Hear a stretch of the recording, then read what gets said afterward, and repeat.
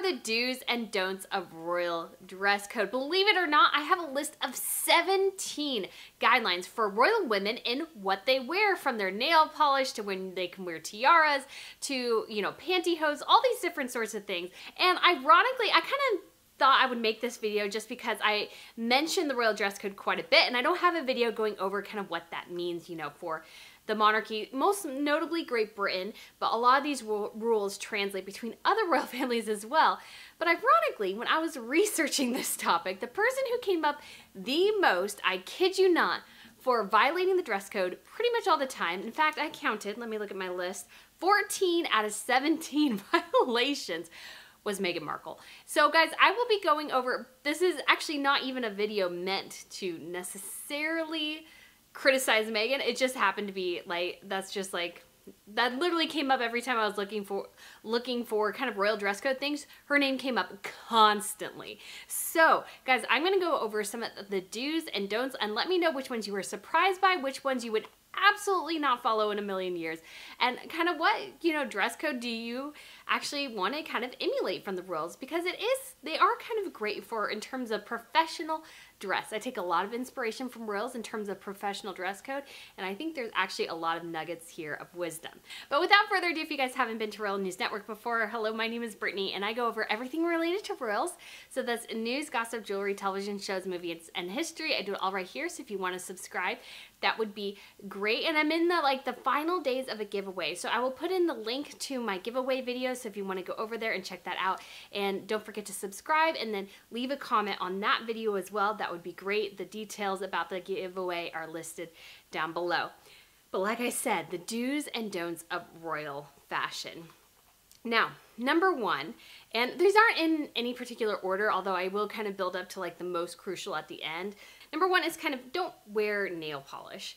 I mean, if you do wear something that's very, very neutral, there's actually one specifically that the Queen likes to wear, and I'll put that in down below, but pretty much is basically just natural nails. The Queen is not a fan of nail polish, and generally you won't really see any royals, you know, go outside that. I think we've seen Catherine a time or two have some more color on her toenails, but when it comes to her nails, pretty much everyone is very neutral, very minimal, and again, it kind of, I think, looks kind of appropriate. And then even for me, I generally go with more kind of lighter nail polish, but that's more because I tend to pick at it and I would pick it all off, and if it's like a really bright color and you pick it all off, it looks horrendous.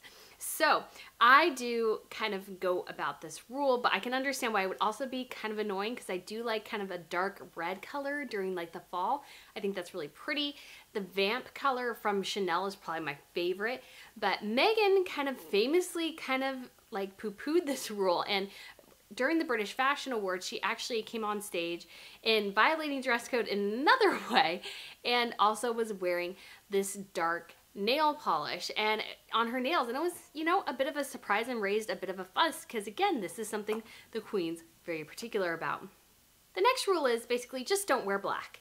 And black is a mourning color. So you'll see most of the time the royals wear black during the Remembrance kind of Sunday, Remembrance Day events. But beyond that, you will not see them wear black unless it's a funeral. Like maybe they wear black slacks or something like that, but that's pretty rare. And the reason is, again, is mourning. And the Queen also always makes them pack a black outfit. So this is because when the Queen went to her tour in Kenya, she actually had, her father died while she was on that tour, and she had no black outfit, and she needed a mourning outfit to step off the plane. So once her plane landed, she had to wait for somebody to bring her a black outfit that she could wear off the plane. So she always requires everybody to have a black outfit in their suitcase just in case as they're traveling, but the vast majority of the time as well, she doesn't like them to wear black. Meghan notoriously, like, completely did not like this rule and really wore black a ton. And to be fair to her, she looks pretty good in black, so I don't really find that, you know, to be terribly poor. But part of the reason she does this too, and this is not a particular rule, but this is something that a lot of the royals do, is wearing bright colors. And the reason they don't wear black but wear bright colors instead is that it's much easier to pick them out of the crowd. When the Queen is wearing her neon green, like neon green, you know, it's like they made it like a green screen. That's how green it is. when she wears that, you can see her on the balcony. It's very obvious, you know, where she is on the balcony. However, you know, if she's wearing just black all the time, she kind of blends in. And this way, at least if you're the person that's 5 or 6, 7, 8 people back, you may not be able to see her, but maybe you see the top of her hat. And so that's kind of a rule that most of the royals follow, and I've hardly ever seen Catherine break this rule. I can't even think. Oh, there's one time she wore a black velvet evening gown once that we haven't actually seen again, and that was the only time she actually ever wore black. And so again, most of the royals follow this rule very specifically, and it's for good reason, I think. The next is no short hemlines. And so basically your skirts or your dresses should about hit your knee, maybe a smidge above, but about hit your knee. And there's a couple of reasons for this. A, Catherine had many experiences of dresses that were too short or too flimsy flying up. Most of the time it was, you know, generally it was actually that they were just too flimsy or it was just so windy. And some of the time she could have avoided it, sometimes she couldn't have. Some shapewear would probably have done her kind of some favors here because everybody saw basically her bare bum like multiple times. So that's kind of a good thing to wear. The Queen actually puts weights in her skirts, and I think either Catherine has done that or she's finally tried to figure out what fabrics will not do that to her. Like the last time we actually saw her have a skirt fly up incident almost was Princess Eugenie's wedding, and it was insanely windy that day.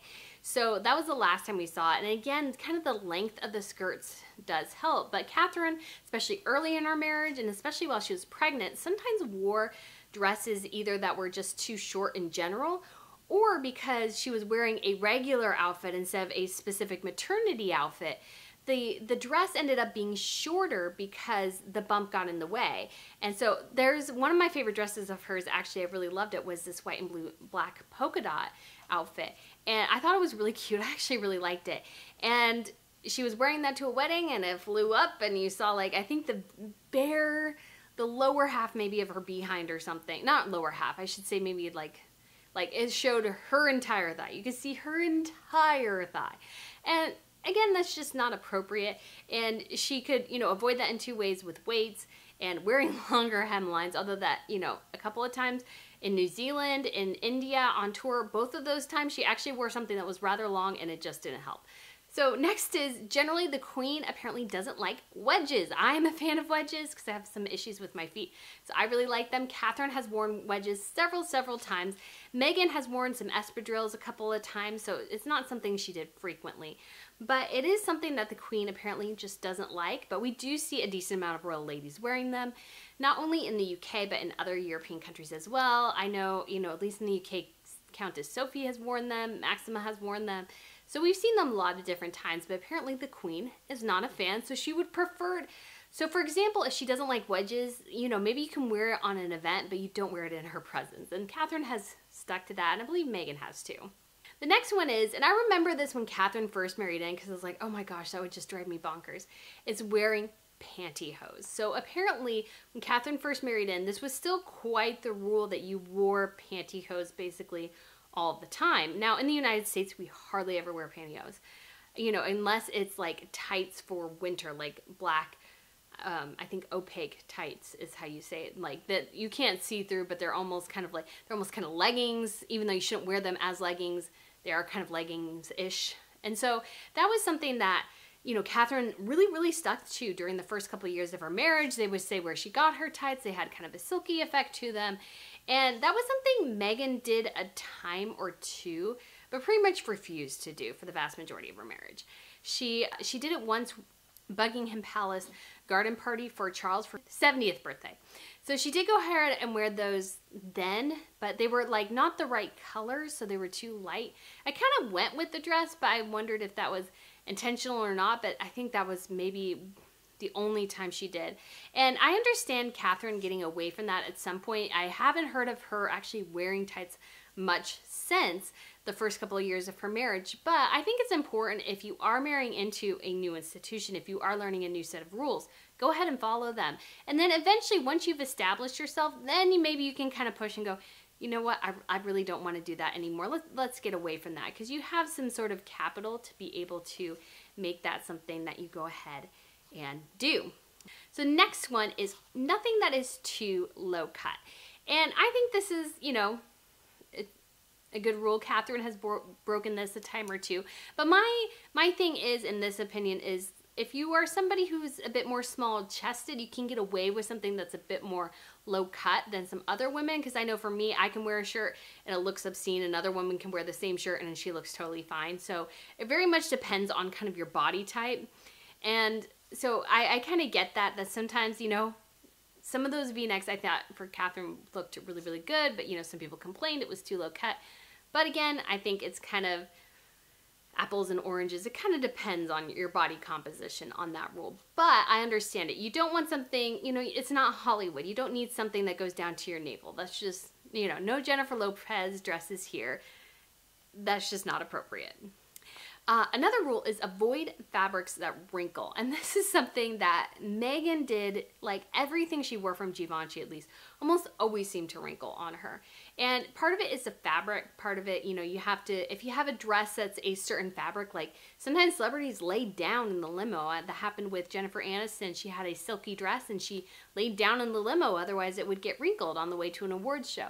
So, you know, I understand that things do wrinkle, but, you know, if you think about Catherine, I hardly can think of something wrinkling on her. Recently, I did notice that her jacket that she wore when she and William were going and looking at their portrait, I noticed that it had wrinkled a bit in the car. You know, she eventually took it off, but it was sort of wrinkled in the back. But again, I feel like she's always chosen fabrics for the most part that don't wrinkle. The only other notable instance I can think of is when she went to the Netherlands for a very short visit, and her suit from Catherine Walker just ended up with a big old crease in it from sitting down on the plane and flying over. So in that instance, you know, it's like it's better to get something that doesn't wrinkle or try to figure out or change outfits or something. But that one unfortunately didn't work, and it kind of just, again, makes you look a bit sloppy. But Mehgan, that was a constant issue for her. A lot of her stuff looked wrinkled, and it just, you know, it kind of went with her whole, she had a very messy style as a royal, and that's just not the best way to go. Next is when you are on an engagement with the Queen, you need to wear a hat, most of the time. So there is a visit where Catherine and Camilla were with the Queen and neither of them wore hats. The Queen always wears hats pretty much. It's rare that she does not. She's outside especially. I can't even think off the top of my head recently of a time she hasn't worn a hat. I mean, I think there was maybe the G7 summit in Cornwall or something she didn't, but she wears a hat most of the time. And if she says, you know, I'm wearing a hat, it's basically code for you wear a hat too. And that was something apparently Mehgan did not want to follow, as that was apparently told to her that the Queen is wearing a hat on their engagement together. And I'm sure somebody on Mehgan's team told her you need to have a hat for this event. Mehgan decided not to. I don't know how exactly that decision came about. But I think the advantage with hats sometimes is it kind of make you seem more together, because Mehgan's hair, especially halfway through the day, had gotten super messy because it had been blown around. And so her hairline, it was like awful looking. And so again, it's just one of those things where it's just professionalism that you look more together. I think, you know, that is a good thing. Next is avoiding sleeveless or shoulder bearing looks. So I don't see those, like, except for evening gowns. Evening gowns I feel like is the exception. Except for the Jamaica tour, that was one of the first times I ever remember Catherine wearing something that did not have sleeves. And she's been married into the royal family for 10 years. So she was very, you know, specific about this. And they were very wide too. I mean, they were a couple of inches, they were long. And she actually amended the dress because it didn't really originally have them. It had like a shawl, and she amended it into sleeves, which was great. So it's one of those things too where I feel like that's kind of appropriate. You know, obviously if you live in a super hot climate, you know, sleeveless is fine. I know Queen Letizia of Spain, she wears sleeveless quite a bit. She has incredible arms, by the way. That woman must do Pilates or yoga like intensely. I think she has some ballerina training or something, because she definitely has that look, that willowy type look that ballet dancers have. So anyways, yes, generally no, Catherine hardly ever wore sleeveless. Mehgan did wear sleeveless quite a bit, and shoulder bearing too. So actually at Trooping the Color, like just a month after her marriage, she wore this Carolina Herrera outfit. And apparently you were supposed to have the sleeves a bit more over your shoulders, and she pulled them down past her shoulders. And again, it's just one of those things where if you're marrying into an institution, just go ahead and follow the rules, because it makes it look like you're at least trying. And also it's like, you know, if you go into the military, there's a dress code. You know, in certain jobs, there is a dress code and you must follow the dress code. You know, I'm sure she didn't, you know, it's not quite as a big deal if you're an actor, but I'm sure she wasn't, you know, pulling off various things off suits and going, well, I know better, I'm going to wear X. I mean, I'm sure she did that from time to time. But again, it wasn't something that she did like super constantly. And it's just about following the directives here. She also wore a spaghetti strap dress, which was hideously ugly. Like the colors were just hideous on this dress she wore in Australia. It's just, they were just like, I don't know. I look at that dress and I think puke colors. It's like, why would you buy that dress? I don't even know. And it didn't look right when she wore it again in South Africa later. But she also wore, obviously, that like sundress that was spaghetti straps that had a slit all the way up her thigh. Like you could, when she bent down, you could almost see her entire thigh. And that's not like a wardrobe flash, like accidentally. Like that's the way it's designed. And there's actually a little button so she could actually like make it just a smidge more. And it's like, it was a beach dress. That's like a private, again, when you're on your own private time, you can wear whatever you want. For the most part, that's pretty much not fine. But if you're royal, you're on duty, somebody's paying you to do a job, even though maybe it doesn't exactly feel like it. Somebody else is paying for your trip, paying for your experiences, paying for your travel, your hotel, all those sorts of things. So, you know what? Follow the rules. Oh, next is bright colors. So I did list this as the second another thing. So again, wearing bright colors is something most of the royals do. It does help them stand out. You know, when I went to the Queen's Platinum Jubilee, and particularly at the St. Paul's service, like all the royal ladies were wearing these really bright colors, and it just really did make them stand out. And I thought it was great and fantastic, so I really enjoyed that. And again, because there's just so many people, it's hard to see someone if they're not in a bright color. And Meghan just was, she's one of those, I mean, again, I always feel like Meghan is mimicking influencers because she that's her level. And a lot of influencers like refuse to wear color, which I think is idiotic, quite frankly. I love color. I think color is great. Not every color looks good on me. Me and mustard yellow, I think mustard yellow can look fantastic on some women. It would look horrific on me and my skin tone. But I think color is important as a royal, because that way people can see you. Like, they're there to see you. Another rule that Meghan, oh gosh, the messy bun. I know I've railed about this in other videos, so I won't go too much longer, but I hated the messy bun on Meghan. It just was like, it was so unprofessional. Messy buns are for going to the gym. You know, if you're in college and getting up late, you know, that's maybe okay at college. Once you're past college age, you should not be wearing a messy bun into work. If you are a young woman, do not wear a messy bun into work.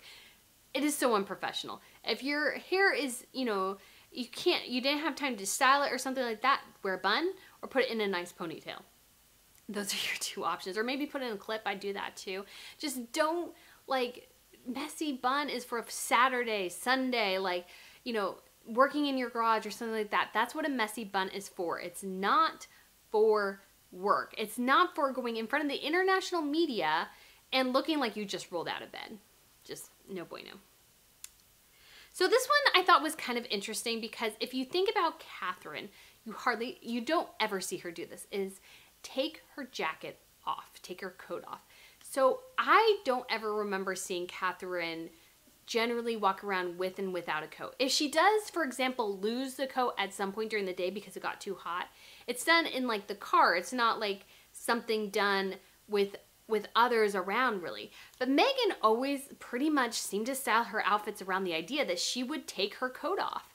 And I get it, you know, maybe you're cold in one place, then you walk into some place and you're hot. But I can also see how if you're designing your whole outfit around always taking your coat off, that your coat, Meghan never cinched her coats, generally. Sometimes she did. She never buttoned them, and so they were always loose and flapping around. And it just tended to make her look unprofessional and it's kind of sloppy. And so, and then you know, especially this one in Scotland, she has the coat open, she has a crossbody bag on, and her pants are dragging in the wetness of the sidewalk. It just looks bad. So I totally get this rule. Next is heels shouldn't be too high. And I think this is especially good for women who are quite a bit taller.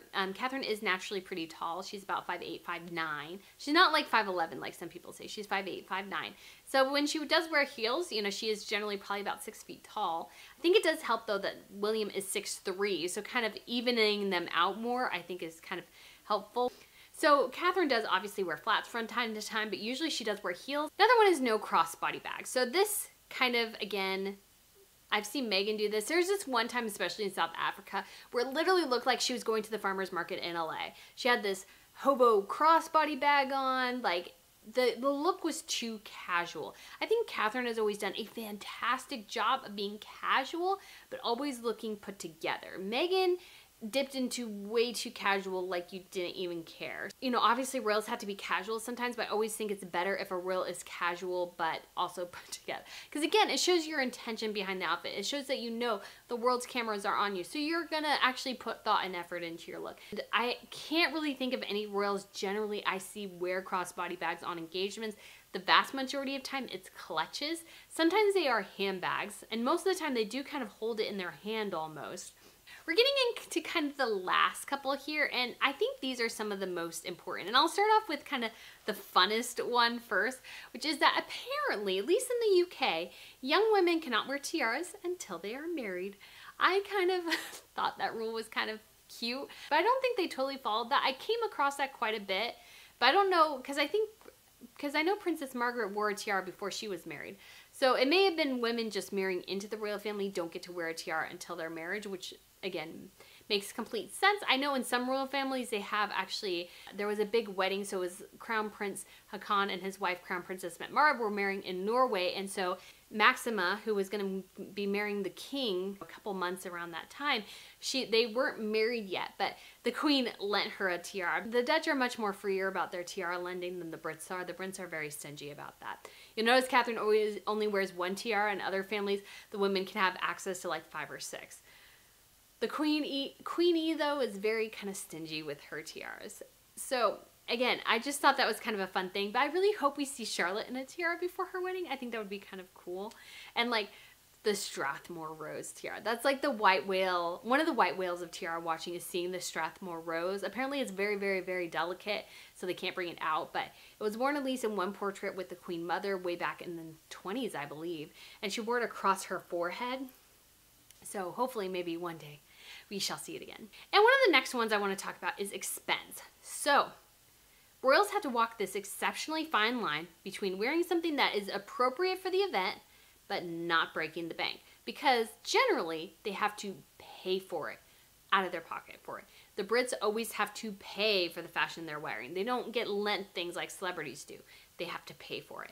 So you can't buy something generally that costs like 6 figures. That's you don't do that. Of course, Meghan broke that rule because her dress in Monaco apparently cost $100,000. It was a custom Dior haute couture gown that I feel like looked ugly. The color was terrible. I thought it looked kind of terrible on her because it clutched her bump weird, because I think the fabric wasn't the right fabric for what they were doing. Anyways, so that's too expensive. So Catherine, though, for her James Bond premiere, she wore a Jenny Packham dress. I think probably cost somewhere, because they actually resold basically the same dress. I think Catherine's was a bit more custom made, but that dress probably cost between $3,000 to $5,000, maybe at the most $8,000, which isn't bad for something she'll probably wear again at some point. I feel like she only can wear that to a James Bond premiere. I think that would look weird at a state dinner. So I think it's probably another movie premiere at some point. Or maybe, ooh, Charlotte can wear that dress again.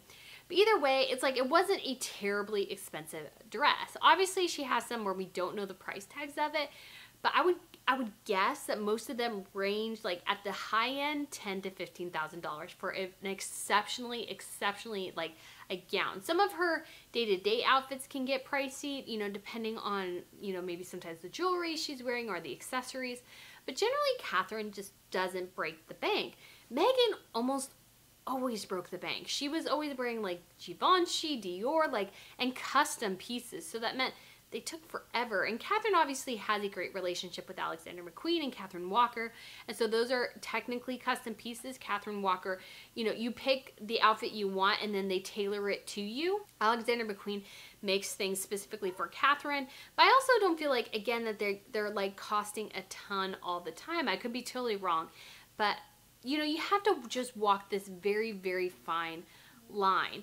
And I think Meghan just was like so excited that she had access to all this money that she just spent like a ton of it. Because, you know, as well, when on her engagement, she wore, for her engagement photo shoot, she wore a $75,000 dress. And there was such a hubbubaloo about it because A, it was partially transparent, and B, it was $75,000 that people were like, who bought this? And the Buckingham Palace or Kensington Palace had to come out and say it was a private purchase. That's how big a deal it was. So that the palace had to comment on it. Because again, you're open, as a royal, you're open to criticism. So if you wear something like that and there's no real good reason, people are going to call you out on it. Now, granted, if you're on a foreign tour, if you are on a state visit or a coronation, I feel like coronations or weddings are the times where you can kind of break the bank and people are like, okay, because that outfit has to live in posterity, so I kind of get it. But when it comes to like just general engagements, like Meghan for one engagement, you know, as a royal, she wore this completely custom Dior piece. You know, the shoes were custom, the outfit was custom, and I was like, that probably cost several grand for that outfit. Like, you know, getting up to probably, you know, $5, $6, $7, $8, $10,000 just for something. And again, it wasn't something that was like so crazy that you could really justify the cost for that. And then of course her outfit for the recent St. Paul's service, I would guess, because the head to toe was custom Dior. Like pumps, like you don't generally need to make custom pumps. Like you can change the color maybe, but generally you don't need like custom pumps. Like I'm sure that outfit costs about 10 grand. I could be totally wrong. And Catherine has been called out for this too, but it's mostly for one particular necklace she has. So she has this Cartier necklace, Catherine does, that I believe costs like $50,000. It's very, very expensive. And she has the matching earrings too. And she's only worn that necklace, I want to say twice.